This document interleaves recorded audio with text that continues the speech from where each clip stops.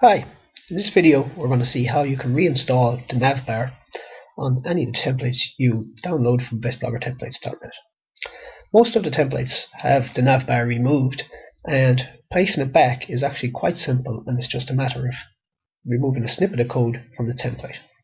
Okay, so I have a test blog here with a template I downloaded from the gallery, and as you can see across the top there is no NavBar.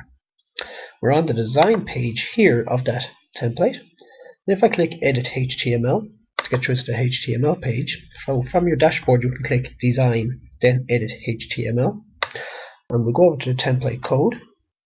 What we're going to do is we're going to click and hold Control, that's the Control button on your keypad. We're going to hold that, press F, and you'll see a search bar will pop up down the bottom. What we do is just simply type in NavBar. When you type in NavBar, you will jump just down a small bit. Let's scroll down. You will see here, let's click it again to highlight it, see here NavBar iframe display none. The code may be slightly different, but you basically want everything between the opening tag and the closing tag. So it could be something like this, with more information in here. And what we do is basically replace from the start of it to the end of it. So we grab this code and remove it. Once we remove it, we save the template. When we go back to our test blog and refresh,